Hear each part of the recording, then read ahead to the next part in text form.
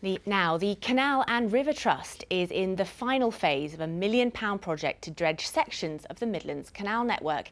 It's expected that 8,000 tonnes of rubbish have already been removed. Well, our reporter Ben Sidwell is canal side in Birmingham for us this lunchtime. So, Ben, I imagine this is a pretty big job. You can say that again, yeah. 4 years they've been doing this. They are coming to the last phase. You can see behind me they're still pulling all sorts of things out of the canal here. I can tell you we actually took a quick trip. You might be able to see a tug just behind where the dredger is. We took a quick trip on that not long ago, and that is shallower than most barges that go down, and actually we couldn't get down parts of the canal even in that. So there is a problem.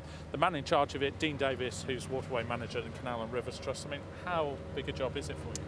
I mean, dredging on any canal is a really significant part of our business. It takes an awful lot of effort for us to do. It costs an awful lot of money. In an urban area like Birmingham, it's particularly difficult because once you take the material out, what do you do with it? How do you offload it? How do you get rid of it? And that is a bigger problem, isn't it? Because of the contamination in a big city, you can't just sort of dump it anywhere. Well, no, I mean, we've got the usual stuff like shopping trolleys, bricks and rubble coming out, but also in the industrial heartland of the country, there's a lot of contamination.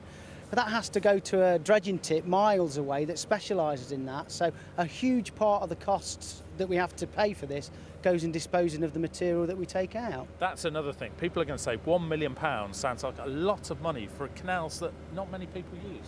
Well, it is an awful lot of money, and the Canal and River Trust rely on the support of people as a charity, so we really do need to spend our money wisely. But let's not forget, canals without boats, well, what would that look like? You know, they're absolutely essential to our life and people's lives in Birmingham, so it's really vital that we do that dredging work. Well, at the moment, this work will carry on for approximately 2 weeks. But although in some areas they won't need to come back for 20 to 25 years, in other years they'll be dredging every year to keep the canals clear. Back to you. OK, Ben, thanks very much. Preparation